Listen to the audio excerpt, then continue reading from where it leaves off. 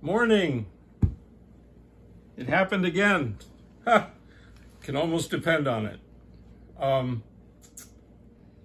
I was thinking last night, it was in the wee hours, it was about like 3:30 or 4 o'clock in the morning, and my Mr. Brain thought about something, and I feel like sharing that with you. Cheers. So, I've had 15 studios in my life. My first studio was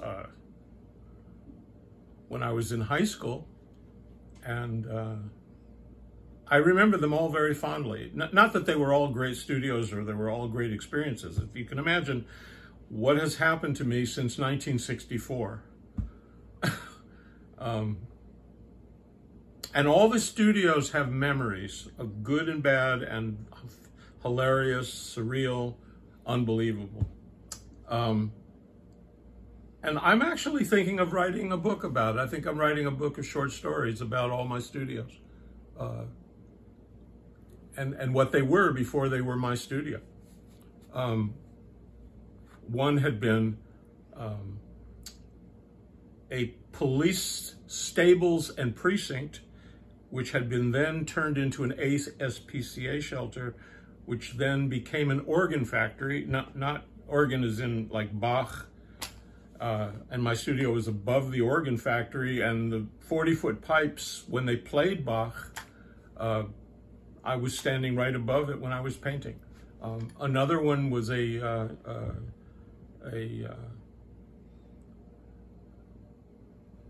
dog collar factory. I had converted an abandoned dog collar factory into my studio. And another one was a porno production house. And then the one I want to tell you about, I can't tell you the backstory and all that goes with it, because I'd be here like a senator in Washington trying to filibuster. It was an incredibly beautiful neighborhood in Mexico City. Old money, mansions, consulates, high-end finishing schools, and it was the oldest, most privileged community of Mexico City, called Las Lomas de Chapultepec. And I can't even tell you how I got to the studio or how I found it, because that's a whole story in itself. But here's the deal.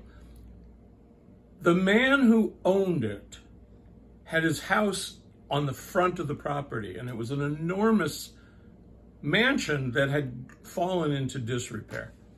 And he was German, like real German.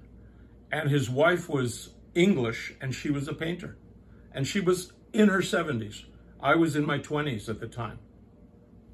Probably like 27, 28, maybe 29.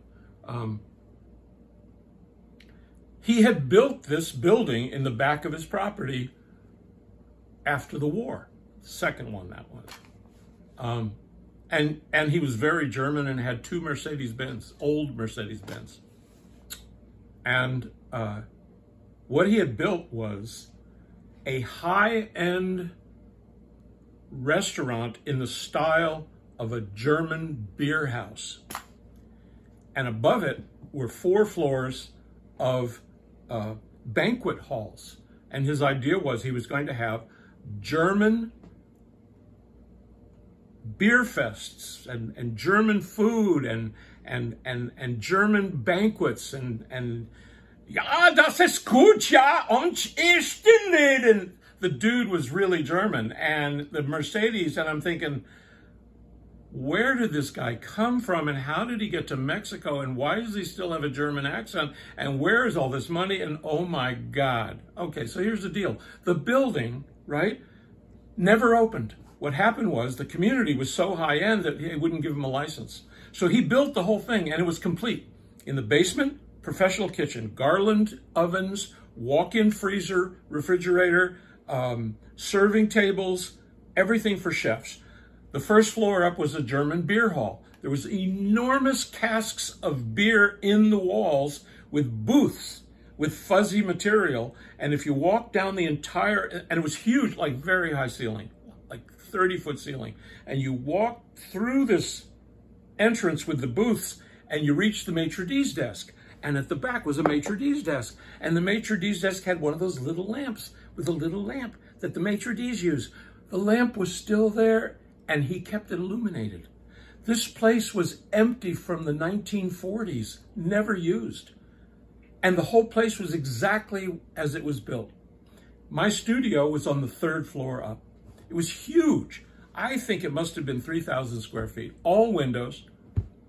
Ceilings were too low, but you know, you get trade-offs, right? With a beautiful view of Mexico City, not very expensive. And I would have to walk in every morning through this big wooden door with wrought iron and creak open the door and walk in and walk through this darkened beer hall with the light of the maitre d's' desk still illuminated, and then walk up this winding wooden staircase to my studio, which had these stained glass window wall to the entrance, like a church. Well, I never really thought about the church angle. I just saw it as stained glass. The church, I would have probably covered them with brown wrapping paper. And the man was very old, and he would lose his Mercedes, claiming it had been stolen, and the police would find it, and then he'd have to go get it. And occasionally he would crash his Mercedes in the winding driveway as he tried to leave the parameters, and he would occasionally come up to talk to me. And he would explain to me how he ate raw onion and garlic, and that's what kept him healthy. And I suggested that, well, maybe because you eat raw onion and garlic, that people don't get close to you, so you're not going to get infected. And he liked to talk metaphysics, philosophy. And his wife was a very good painter. She did murals in the tradition of like Siqueiros and Diego Rivera, and she was a very good painter, and not painting anymore. And you could tell that she had been a very, very beautiful woman in her time. At any rate, at one point I had to leave Mexico City. I had again, a huge backstory I can't tell you. I decided I wanted to move to a very small village. After having lived 5 years in an enormous, insane city of 10 million people, I decided to go to a little tiny village an hour and a half south. So I packed up all my cares and woes, and there I go in a Mexican truck to a village called Tepoztlan, where I set up my next studio. So that's the story. I just wanted you to know about it. Thank you. And I'm going to the new studio. Well, I've had it for 18 years. That's my new studio. The one before that I had for 18 years also. That was the dog collar factory. So I better stop now, because otherwise, you know, I'll be here for 24 hours. Stop, please. Enough.